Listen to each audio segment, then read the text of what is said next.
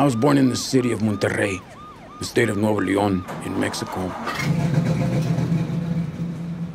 We grew up in South Central Los Angeles for a while before we moved to the San Fernando Valley. My dad used to beat me up every day because of alcohol. It wasn't the picture-perfect type of atmosphere to be growing up in.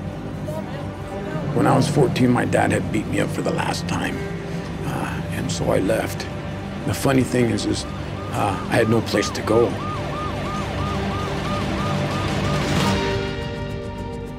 I remember it was maybe the second or third night, a couple of guys tried to hurt me while I was sleeping behind a dumpster.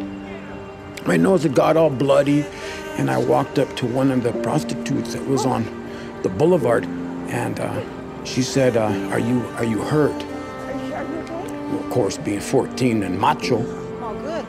There's someone to protect you, huh? I told her, I'm not hurt. Are you hurt? Do you need someone to protect you?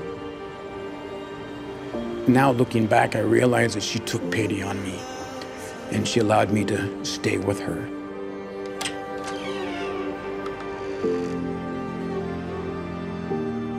She was a heroin addict, so she introduced me to the needle.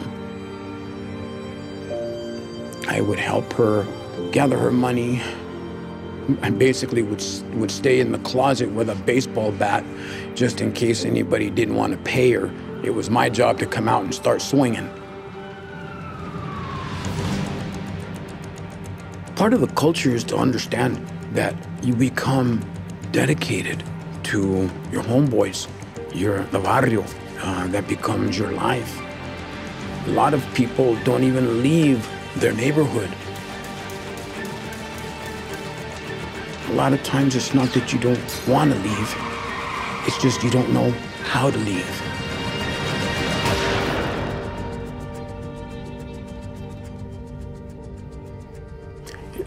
I hate to say this, but after you've buried enough people, you kind of just get used to it. Because my social worker knew that I was getting in trouble, she helped me get into this family. It wasn't a hard transition, really. I knew that I had my own room. I didn't have to come up with rent. I didn't have to pull any licks. I didn't have to sell dope. I was getting comfortable in the fact that the dad actually took care of the family. The mom actually cooked meals, and they were wonderful meals. I started going to the Mormon church. The bishop asked me if I would be interested in going on an LDS mission. And I thought, well, that sounds pretty good. Anyways, I went and served a mission for 2 years. Some of the greatest miraculous things I'd ever witnessed in my life. After my mission, I got married. We had 3 kids, and it seemed like life was good. After a few years, we were struggling like everybody else. I was trying to figure out how I could make some money in order to take care of my family. And naturally, the first thing I thought of, something that came easy to me when I was a kid, was selling drugs. She picked the lock and caught me with 4 ounces of rock cocaine. She didn't know exactly what it was, but she knew it was illegal. She left me and took my 3 kids with her. That sent me into a tailspin. I got back into the hood. I got back into gang life. I got back into selling dope. I got back into everything that goes with it. Oh gosh, it lasted for years, for decades. Living the way I had lived for so many years, it was almost incalculable to try and numerically figure out and quantify how many things I had done wrong. The weight of guilt and the feeling of remorse overawed me. I didn't think it was possible to ever get clean. But I remember in the scriptures that the Lord had descended below all things. And certainly, if anything could save me, it would be the atonement. It would have taken a God